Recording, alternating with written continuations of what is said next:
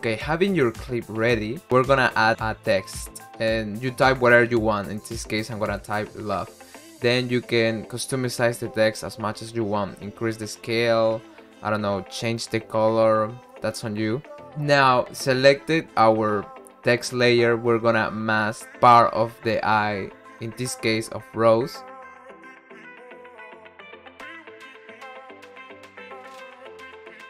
Now we're going to our text layer and we're gonna click this arrow, then text path options, and when it says path, we change from none to mask 1.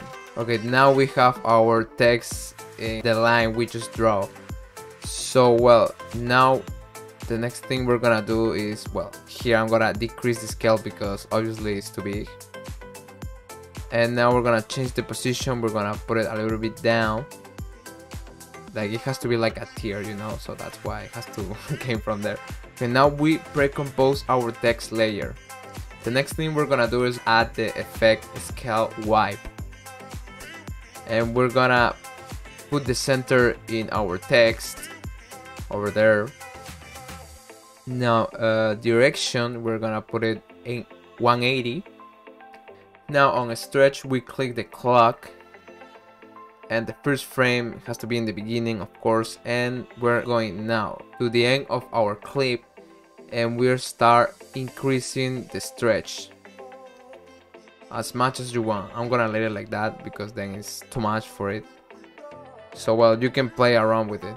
So well, now you can see it looks like it's melting. So well, now the next effect we're gonna add is LiQWYD, that effect, and we're gonna play around with this setting as much as you want. It will make it look more like melting, like, well, like a liquid, like it's a liquid, like it's water. Hope you got me, god damn it. Now we're gonna make the text follow along the clip. We're gonna turn off the view of our text layer. And now we're gonna play with track motions. If you don't have track, just go on Windows and there you will find tracker. Just click on it and the track options will appear. So now I'm gonna track the eye and there's a spot of light, so that will be perfect because you won't have that problem to tracking.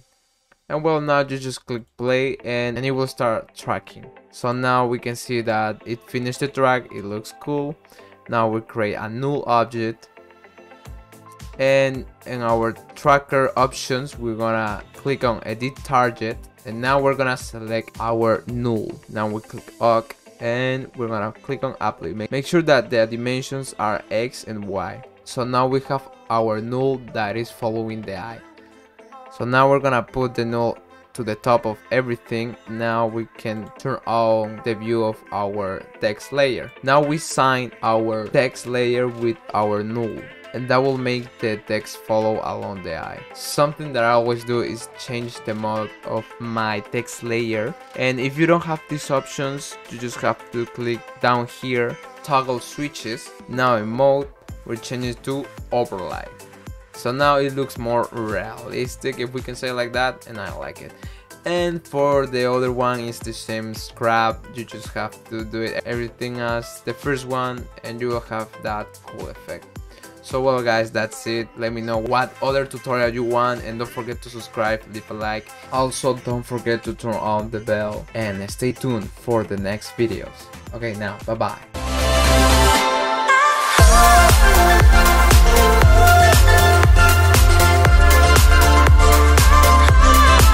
So now let's check how it looks.